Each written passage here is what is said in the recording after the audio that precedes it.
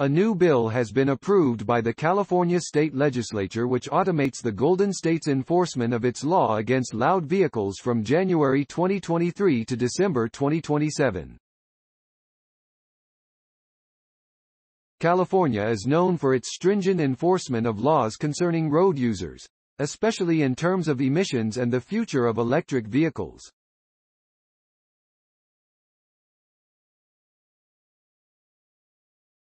Once triggered, the cameras should be able to obtain a clear photograph of a vehicle license plate. Of note, the current legal limit for exhaust notes in California 95 decibels for cars and 80 for motorcycles built after 1985 will carry on should the bill get signed by the governor. However, details on how the cameras can zero in on the offending vehicle amid the sea of cars, as well as how they can differentiate between cars and motorcycles, are not yet available.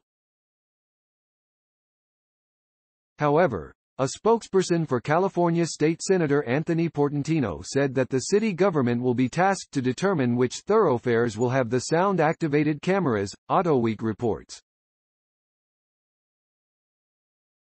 Thanks for watching. Credits to www.motor1.com. Please subscribe my channel for more auto updates.